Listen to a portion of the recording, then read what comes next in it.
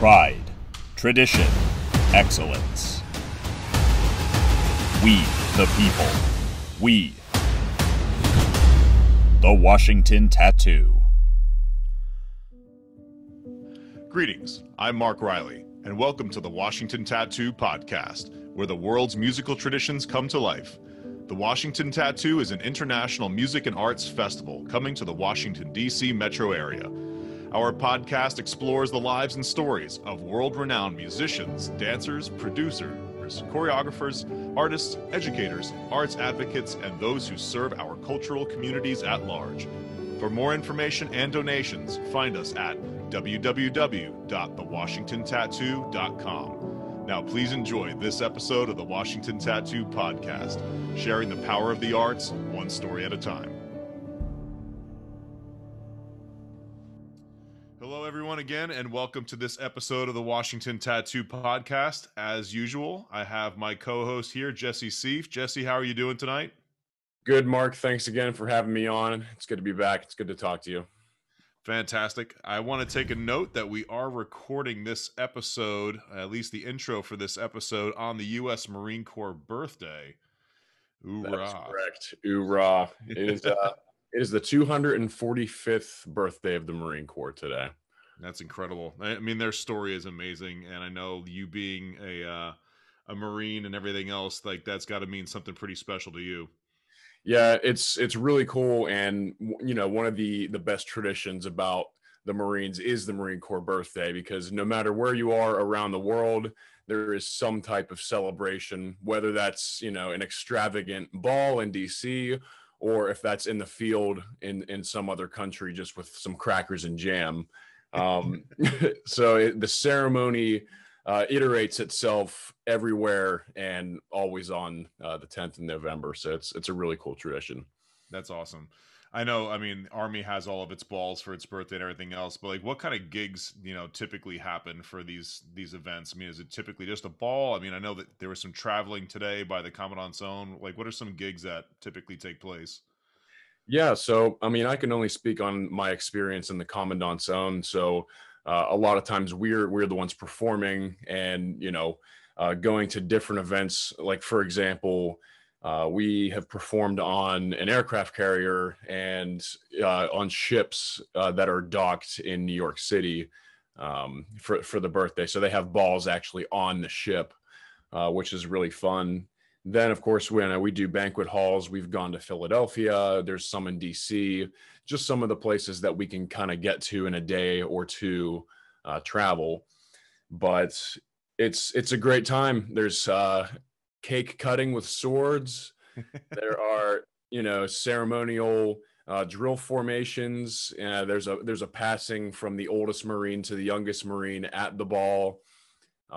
With the cake. So it's a lot of really, really cool and historic stuff. Yeah, I love that. And of course, by the end of the night, those events can get really exciting if you stay long enough. Oh yeah. You want to stick around for sure. They're fun. Well, cool. And that leads us up to tomorrow. Tomorrow's Veterans Day, also Remembrance Day for our friends over in the UK. And they have some incredible, you know, ceremonies and traditions with Remembrance Day for all the fallen. And I think that leads us perfectly into this next episode with Master Sergeant retired Joshua Dukes with the Old Guard Fife and Drum Corps. I think in his former life earlier in the Army, he was a Patriot missile technician, but also one of my close friends from growing up in New York. So, folks, thank you very much for tuning in again, and I hope you enjoy this episode of the Washington Tattoo Podcast.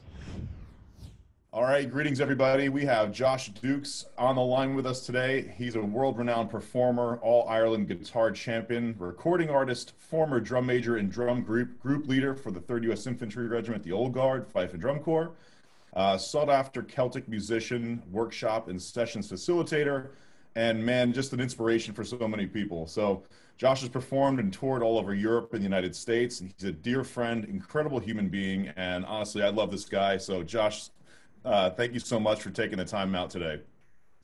Man, thanks for being here. And, you know, I'm going to have to crush my head down to get through the door after that amazing, you know, intro. I mean, I'm floating in here now. You're going to have to bring me down.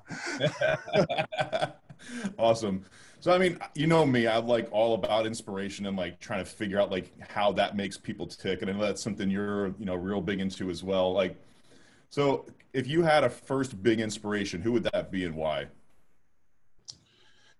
I think one of my first big inspirations with traditional music is going to be actually a group called Lunasa, and that group was transformational in Irish music because it brought Irish music into kind of the mainstream, and at the same time it was still traditional. It wasn't like the usual like Irish band that goes and mixes rock music to it, right? It literally was traditional dance music, and it was cool. And they were touring around and going to different colleges and making it cool for everybody, right? So this group Lunasa really influenced me into getting into Irish music, and it really got me moving. One of my good friends, Kevin Crawford, he's flute player for Lunasa, and that band literally is one of the most groundbreaking bands around that really has moved a lot of people to the music. That's awesome. I mean, you've been now a part of the Washington, Baltimore traditional scene for a whole bunch of years. So, I mean, how did you start kind of getting into that whole scene? Well, it's funny, man, because so we served together right in the old guard, and when I was in the old guard, I got there and I was like, okay, obviously I'm drumming, I'm doing all these different things, but I always needed another outlet. So I ran into Dave Knoll, which we both know, who also served, bass drummer, and he was playing this little bodhran, right? Ticky ticky ticky at the front desk. In fact, I know I got one around here. Where is it? Look at this thing, right? So he's sitting at the front desk and he's playing it, and I'm like, dude, what is that? And he's like, it's a bodhran. I'm like, how do you spell that? It was like B-O-D-H. There was a D in there, Mark. There was a D in bodhran. Okay. Anyway, so anyway, so he's playing this drum, and I'm like, so what is this? He's like, so it's a bodhran. I'm like, okay, that's great. What do you do with it? And he's like, well, I take this down to the pub down the street, and I play music all night with my friends, drink a couple of beers, have a great time. And I was like, yo, you got to bring me down there. Like, that sounds amazing, right? So he brings me down to this place called Nanny O'Brien's. Literally, Nanny O'Brien's was one of the most, it was kind of the titular head of Irish traditional music for years, right? I had no idea. So he brings me down there, and I walk in, and there's all these great musicians playing. Brendan Mulvihill, Brian Gaffney, who was the actual owner of the place. They're all in there playing music. I walk in, I mean, just some of the most amazing melodies I've ever heard, along with people hanging out, having a beer, having community together. And I literally was like, I'm home. Like, this is what I wanted. This is awesome, right? Coming from Fife and drum music early in my career, I was like, this is community music at its best. And so I was like, yo, this is me. I want to do this. And so that's how I got started. It just perpetuated from there. That's incredible. I remember going to some of those early sessions with Joe Mon would come out with us. We'd have all these folks that were hybriding between fifing and drumming, the Right. Irish traditional scene.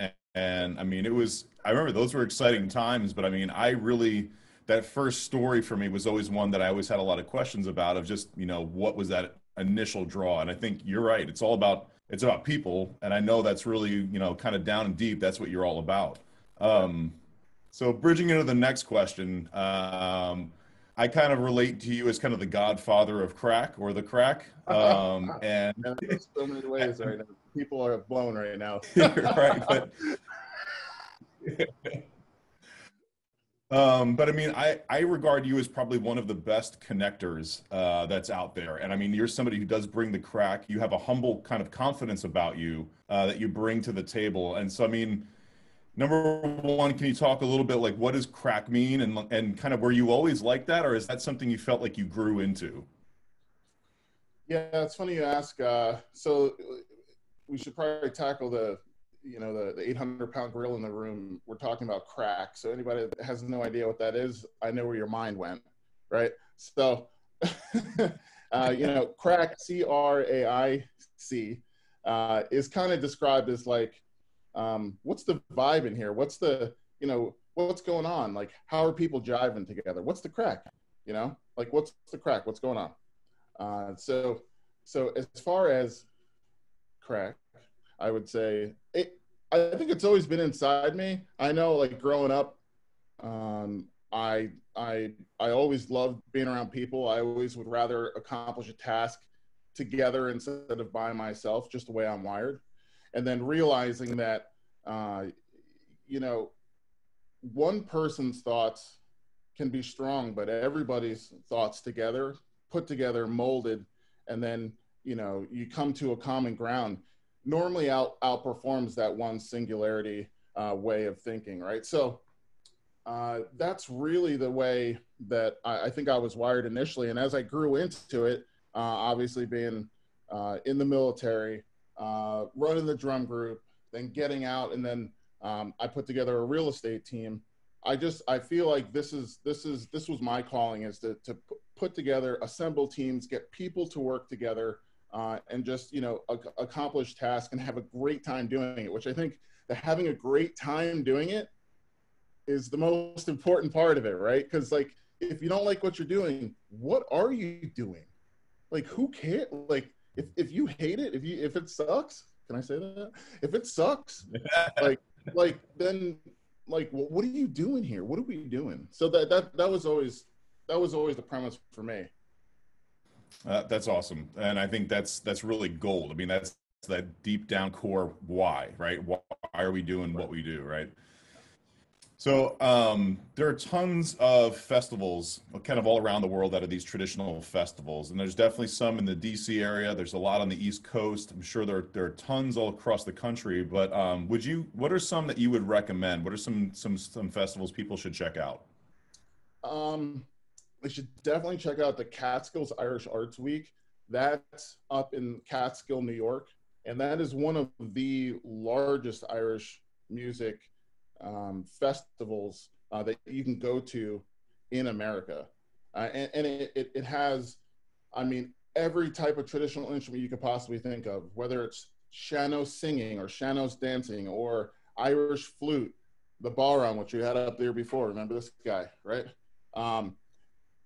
I mean, it's got everything you possibly could think of, and it has world-renowned instructors, not just from the United States, but also from Ireland and Scotland as well. So that's a great one. When is that? That's in July. Another one is the Mad Week, which is in Silver Spring every year. That is for, you know, kids and adults alike. And that is more of a local scene thing around here that many of us go to. But again, they bring in great instructors from Ireland, from, you know, the West Coast, East Coast, from everywhere around. So those two workshops / week festivals are amazing, and they don't disappoint. Awesome. So as an instructor / performer, do you have a greatest musical memory? Yeah, I would say, I mean, you know, like all of us, like, we have so many, right? And, you know, as the brain gets older, you only remember the closest one to, like, the last one that you did, you know? So I was really thinking about this one.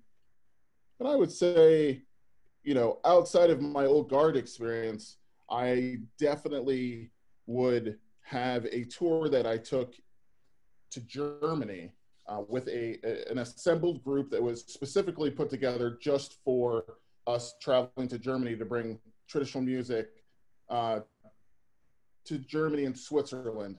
And I think the best thing about that trip was that each night we hopped to another location, and it was like each venue was like a concert hall, but at the same time was like a beer house at the same, you know, like, together.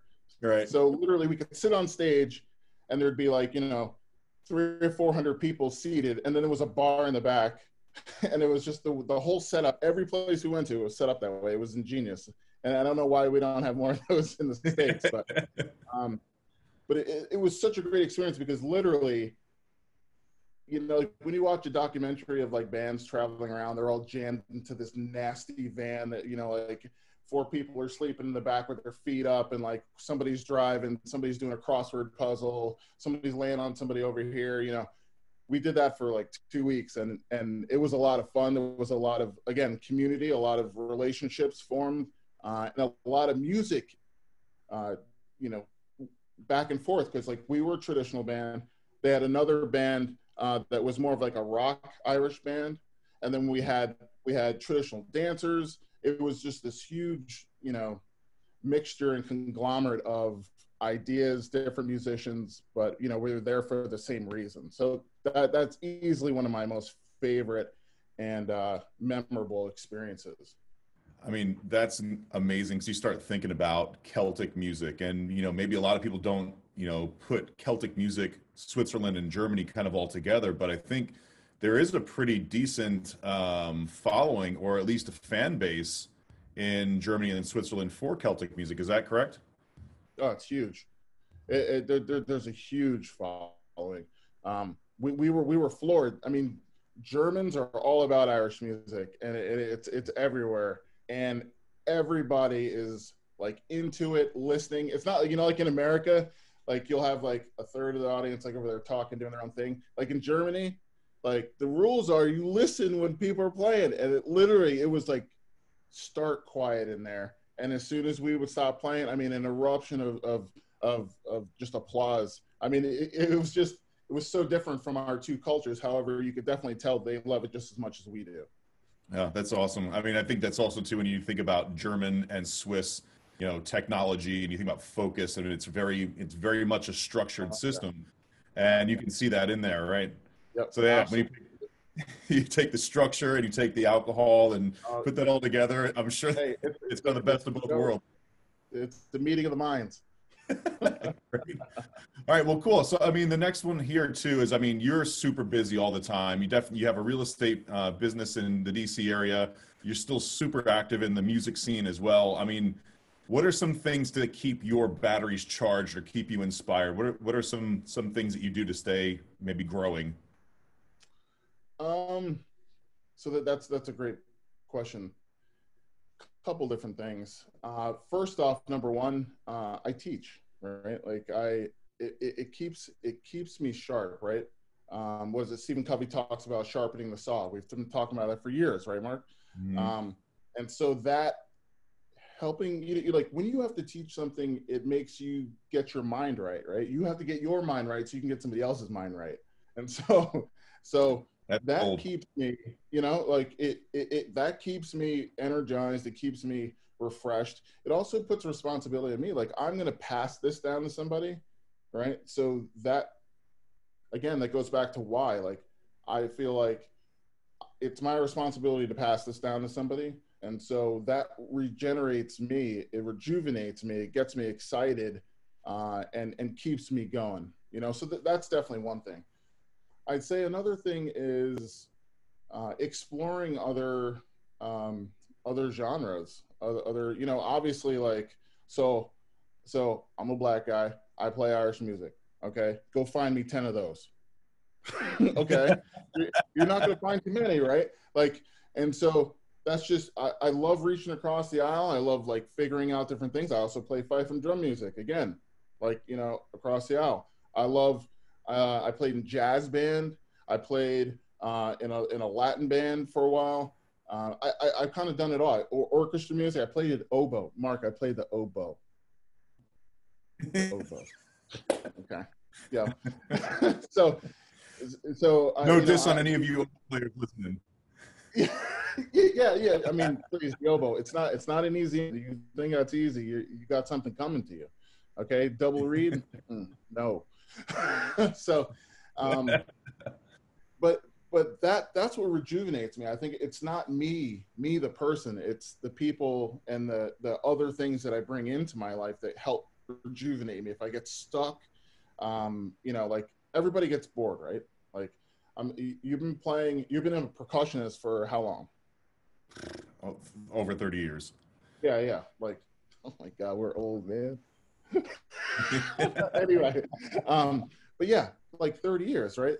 like luckily in percussion, you have all these like different pieces of percussion, right? I mean, really being a percussionist is the ultimate ADHD, you know, like fix, right? It's like, oh, I'm a percussionist. I play all these different things. But, you know, for me, like, that's kind of my percussionist look at things. I'm like, you know, I'm trying this, I'm trying that. It just keeps me moving, keeps me interested. It's always a challenge. And I think I would just, you know, I would be so bored without constantly pushing myself to pull other things into my life. So that's what keeps me going. I love it. That's a great response. I mean, I think to me, one of the greatest things is your story. I mean, you have an incredible story of exactly what you said, being able to reach across different genres, across different, you know, stereotypes. And I mean, I remember so many stories about when you first started going over to Ireland. And I mean, you said it, like, find me 10 of those guys. Right, So, exactly. no, and I mean, I think that's what I think is, and the next part of it is that you've recognized your story, and now you're saying, well, I'm a teacher. It's kind of my responsibility to be on my A game, to pass down the knowledge that you've gotten. And I think, you know, that's into the next question leads really well, is that, I mean, you are really into wisdom and, you know, keeping people fresh and reading a lot and finding new ways to explain maybe, you know, some old concepts, maybe some new concepts. But are there any types of books or phrases or wisdom that you could share with folks if they ever start feeling like they're in that season of getting stuck or starting to get stuck? Yeah. So like I said before, like I started a real estate team. You know, I work with Keller Williams, and, you know, like, not to take a right-hand turn, but I'm going to bring this back so that it all makes sense, right? Keller Williams is a huge proponent of training and development, right? And so they have this thing called Business Objective Life by Design. It's a course, right? So I've taken this 9 times in a row. Every year it comes around, I just take it again. I just take it again, right? I'm not the smartest man, and so a lot of things go over my head. Okay, so I got to take it over and over. But from taking it over and over and over, I've really internalized a lot of these things. And they have these thing called bold laws, business objective life by design, but these bold laws, and these laws show up in your life everywhere. And I feel like they're very pertinent to being successful and also continuing yourself moving forward. And so one of these things that I'd love to bring up is a phrase called "no pressure, no diamonds." Right? No pressure, no diamonds. Like, everybody wants to wear jewelry, everybody wants to wear bling, everybody wants to look good, but they're not willing to put the time, the effort, the hurt that has to come along with that while you're making that diamond, the pressure that you need to put down to make that shiny object at the end. And so no pressure, no diamonds keeps me on track of, like, when I think things are tough, when I think things are, you know, ridiculously overkill, when I think things are stacked against me, I'm like, okay, well, this is the pressure point so I can get to that diamond. You know what I mean? And so I carry that along with me whenever I'm doing anything. If I'm working on phrases in music and I'm like, I'm just not a good enough musician to get this, I'm just going to forget about it. Like, dude, no pressure, no diamonds, man. Stand up. Like, let's do this. When, you know, I'm working on a recording and it sounds horrible. You know, you're like, this sounds horrible. Well, that's the pressure point to get to that diamond, right? So I love no pressure, no diamonds. Another one that I really like is what you focus on expands. What you focus on expands, and it's very simple, right? Yeah, okay, fine. Like, I'm gonna focus on learning how to brew coffee. Okay, you get better and you get better at it. You get better at it. But so many people, especially these days, just want the quick fix, right? I'm just going to start this, and by next week, this is going to be awesome, right? And so what you focus on expands, just keeps you focused on the things that matter. And I promise you, and I know you know this, it's like if you just focus on one thing, it's amazing how quickly it'll just build. Even if you just put it out there in your mind, it's like, I'm going to walk 7 days a week, right? It's like if you just focus on that one little thing, you throw it out there, it immediately starts getting that perpetual motion going. So that's another one. No pressure, no diamonds. What you focus on expands. And then the last one I'll say is that people grow into the conversations that you put them in, right? So it's, you have to have the conversations to get things going, right? If you want to grow and have people learn and mature and push forward to goals, you have to start them a level higher, right?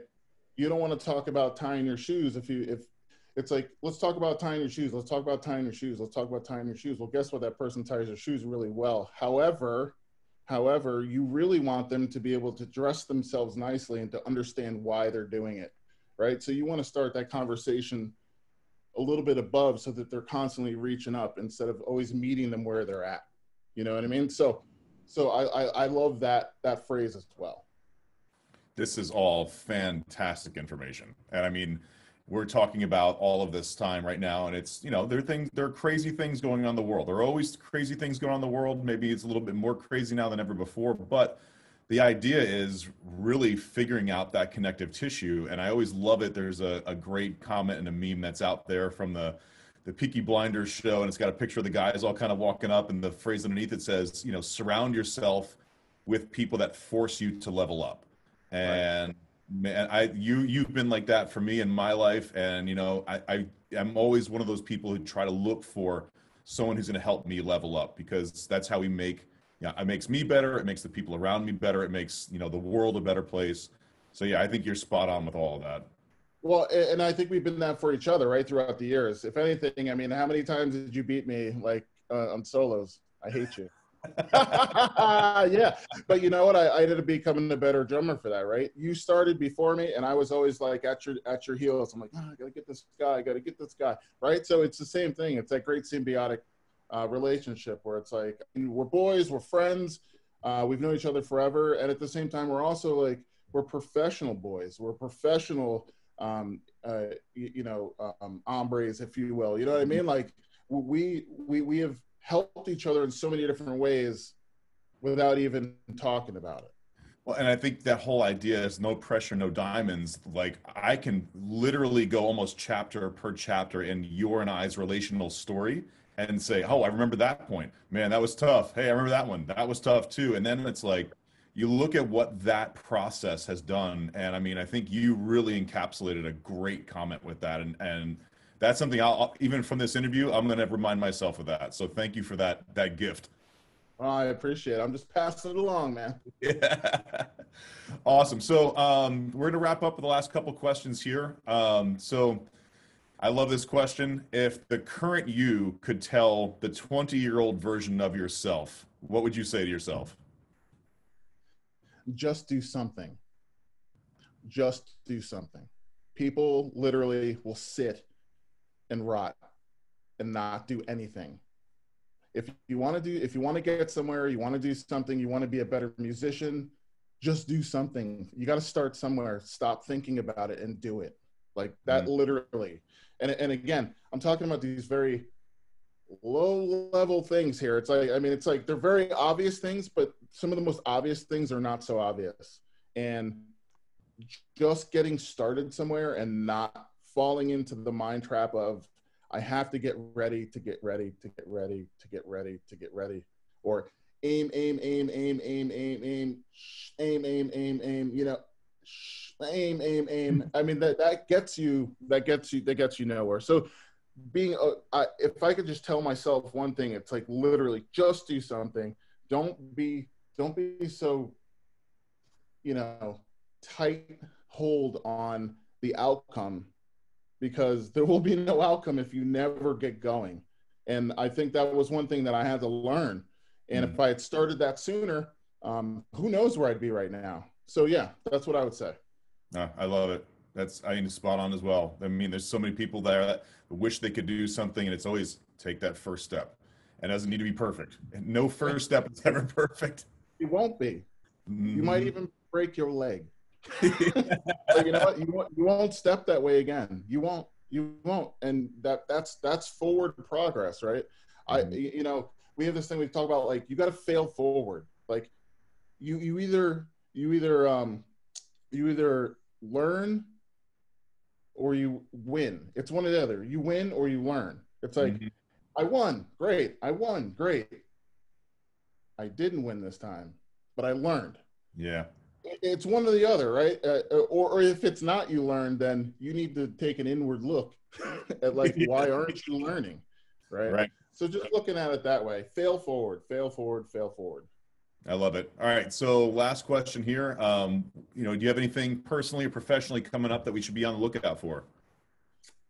Well, funny. Thank you, Mr. Coronavirus.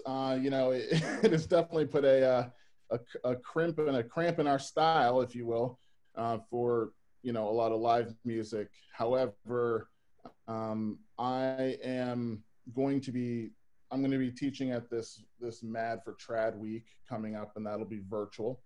And you can definitely take a look that up online.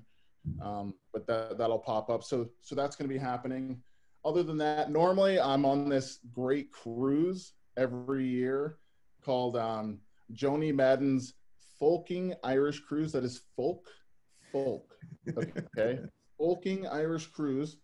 And it's amazing. It brings together about 80 musicians onto a ship. We set sail somewhere. This year was supposed to be in the Mediterranean. And so that's a great thing. Unfortunately, we're not doing it this year. However, we're getting things together to make sure that we can execute that next year. So yeah, I think those are kind of the two things that I've got going on. Normally have lots of sessions. You can normally come and see me down in Alexandria, Old Town Alexandria, at O'Connell's Pub twice a week on Mondays and also on Wednesdays from 8 p.m. to 11 p.m. We play an Irish music session, traditional, no amplification, literally just a bunch of people jammed in a corner, playing music, drinking Guinness, but that's not 6 feet apart. So right now, we're dealing with that, and we haven't been able to get back. But that's another thing that once all this stuff works itself out, I'll be down there twice a week, and I would love for somebody to come in for a pint and a tune. That's awesome. So I have to say, Josh, thank you so much for your service, honestly, to our nation and your community, and thank you for continuing to be an incredible example for so many other people out there. It's an honor to have you on here. It's an honor to have you as a friend. And I just want to say thank you so much for taking the time today. Mark, man, thanks for having me. Love you, man. You're my boy from way back when, and I appreciate you having me. I can't wait to get together for a pint soon. Sounds good. All right. If anyone wants to find out any more information on Josh Dukes, you can find him on Apple Music, Spotify, and YouTube as well. And I'm sure if you dig up some stuff about real estate, you're going to find him there as well. So Josh, again, thank you, my friend. Thanks, brother. Hello again, everyone. I hope you're enjoying this episode of the Washington Tattoo Podcast. We'd like to take a second to thank a new special supporter of this tattoo podcast project, Tap Space Publishing. They are offering Washington Tattoo Podcast listeners a 10% discount code on their entire purchase. So if you type in the discount code WA-TATTOO in all capitals, you'll receive 10% off your entire purchase until December 31st of 2020. Again, in all capitals, that discount code is WA-TATTOO. And again, thank you so much to Jim Casella and Murray Gussick for your support of our project. Greetings again, everyone. We just wanted to take a second to say thank you to Ceif Studios for their creative media. If you want to find out more about Ceif Studios, look them up on www.ceifstudios.com. We'd also like to say thank you to our educational partner, ProLogix Percussion, American-made drum pads. They're doing a special discount code for our listeners today. So if you go to www.prologixpercussion.com and type in TWT20, you will receive 20% off your entire order. So Thank you very much for tuning in today, and please check out our supporters.